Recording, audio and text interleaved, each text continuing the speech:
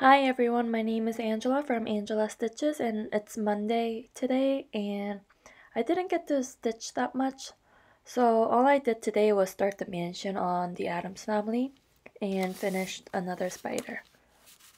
And I worked on more on Nightmare, I think, so this is my progress on that. So the stitches are so small that even though I work on it for a long time, it seems like I haven't done that much, but I did quite a bit, I think. I color my chart with different colors every day, so it seems like a lot of stitches on paper. And this is what it's supposed to look like when it's done. So I think I actually got the hinge done, like this area right here. So it seems like a lot of stitches on paper when I color my chart, but when I see it on fabric, it's just like a really tiny area. But I'm not complaining. I really like the silk that I'm using. So I actually want to do a different piece with this silk, but 2 over 2, because Nightmare, I'm doing it on 40 count, so I'm doing it 1 over 2. And I feel like I can't see the colors um, that much compared to 2 over 2 32 count. So I'm thinking about, I think I might have a lot of silk left after Nightmare, so I'm gonna look for a different chart for this silk. So, and I was looking at my schedule for this week, and I don't think I'm gonna have time to stitch at all. Well, tomorrow and Wednesday, I think. And Thursday seems like I'm gonna be a little busy too. And I really want to get to the mansion, so I actually picked out all of the colors for this mansion out of my stash, my coloring cotton stash. And if you saw my video, you already saw the colors that I chose. I'll just I'll just show you them here real quick if you haven't seen my other video, but here are the colors. Um I only converted the areas where there's a lot of solid stitching so you can see the color variations on it. So these are some of the colors. I think there's 4. Let me see. 3, and then I think this one is for the windows on the mansion. But these are the 4 colors that I chose out for the mansion, and I think it's gonna look really nice. But I don't think I'll able to stitch with this until maybe Thursday night or Friday morning. So we'll see. So if I don't talk to you tomorrow or on Wednesday, I'll probably talk to you on Friday or Thursday night. So I'll see you then. It's Thursday night, and as I expected, I didn't have time to stitch at all in the last couple of days. So I didn't stitch on Tuesday, Wednesday, and today. Um, so I don't have any progress to show you, but I can show you my little Halloween stash. I thought I had a lot more, but this is all I have. What you see on the screen right now is all I have. And to start, I think I want to show you some of my past finishes. It's not FFO'd yet, except for one. So I'll show you those right now first before I show you the charts. I think what happened was usually when I shop online, um, before I purchase things, I put everything in the shopping cart, and then I decide later to move it out to my wish list. So that kind of helps me not to spend too much money on each order that I make. So I think some of the things that I thought I had was just moved around between the cart and the wish list. So it kind of made me think I had it, but I really didn't actually bought it yet. So anyways, so this is my first finish. It's not FFO'd yet. This is called When Witches Go Riding by the Prairie Schooler. And I did the main design and I also did the smaller design that came with the chart. So here's the actual chart. Um, when Witches Go Riding. And I got this chart because of this cat. I thought that was so. You know how Prairie Schooler are kind of like quirky and weird? So I really like their charts, especially the Halloween ones. I like the Christmas Santa Claus charts, but I feel like the Halloween ones are really quirky. And I wish I could get all of them sometime, but for right now, this is the only one that I have of the Prairie Schooler. And this is stitched on 32 count, so I got dirty linen. It's one of my favorite fabric to stitch on. It's really, I don't know what it is, but it makes my stitches look really nice. So if I ever do the other Halloween Prairie Schoolers, I might have to get more of this, more of this fabric. And this is the smaller design. I think I did this after the big one, or I did the smaller one first, and then I did the main one later, I think. Because I got the chart because of the cat. So here are the two finishes. And I really want to do the smaller pieces individually, like in the chart shows. I think tiny ornaments would look really nice. Looking at it right now, I feel like this would have been really nice with hand dyes. Because there is a lot of big solid stitching areas, like the moon and like the cat too, like the pumpkin and the house next to the witches or the witch. So oh, that's the chart. But I think if I had some hand dyed, I would have used it, but because there's only like 6 colors, I think. So, but I only had DMC back then when I was working on this, so that's what I used. But maybe in my other Prairie Schoolers, if I do get them, I'll try to get some hand dyes and do that. And then this is the only FFO'd piece that I have, and this is a Melhill kit, and I can't remember what it was called. Oh, and there's some cat hairs here because I had it out. I have this out all year long, so it's been collecting dust.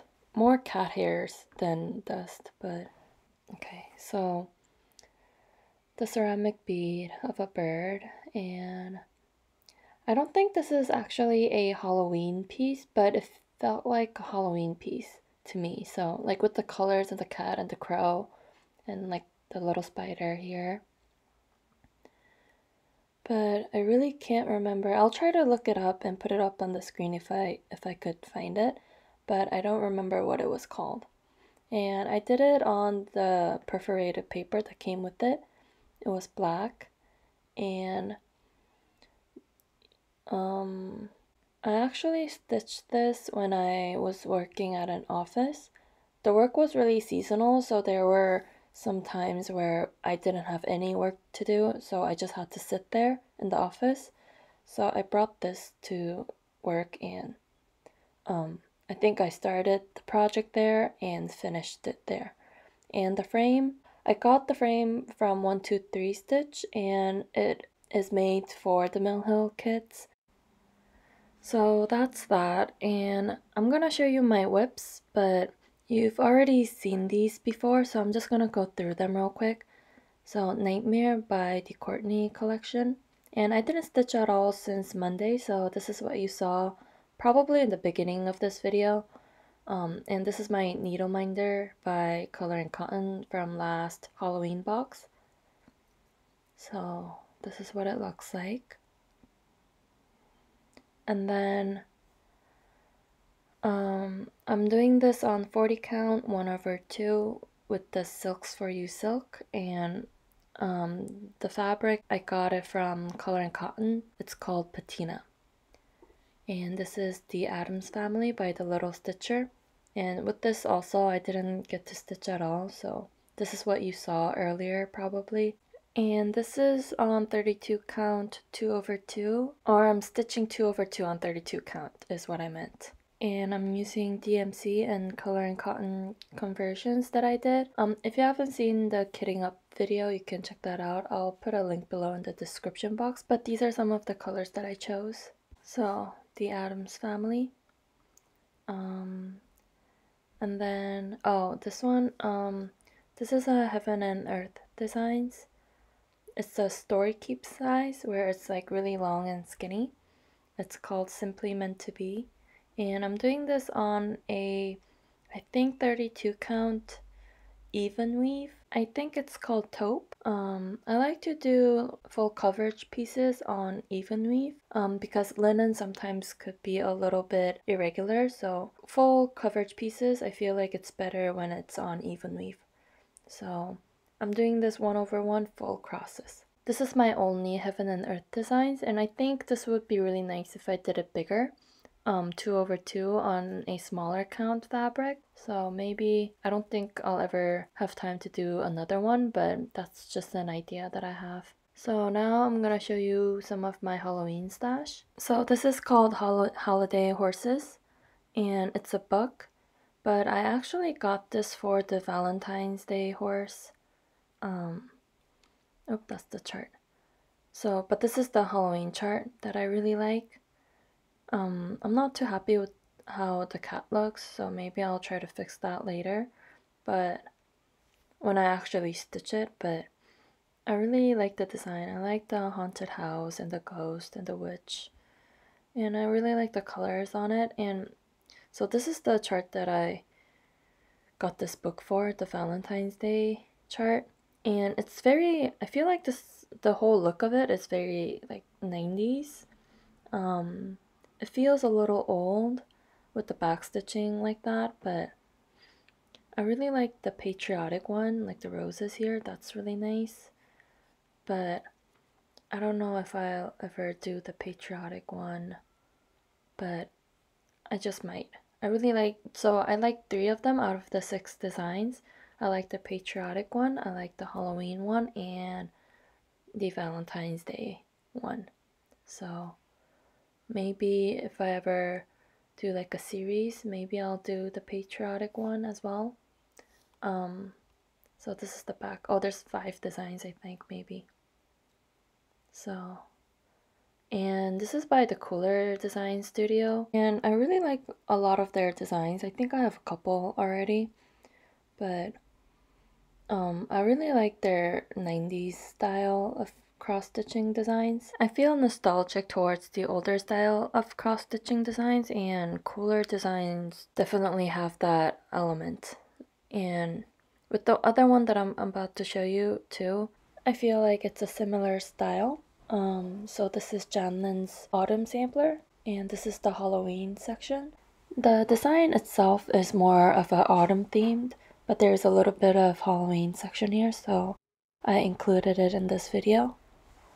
But there's like this pumpkin backstitching wallpaper stuff, which I really like. And all of the other samplers have this like wallpaper thing backstitching on the back. So sorry about the noise, but I actually have the spring, summer, and the winter sampler as well. And I think this came with Ada, and I actually did a giveaway before. Yeah, I don't have the Ada in this one. So I think I did the giveaway, but I think I want to do this on linen or even weave. I haven't decided just yet. And then this is the last chart that I have, but this is the Halloween at Hakron Hollow by the Carriage House Samplings. So I also have the Village of Hakron Hollow, which I'm stitching it right now.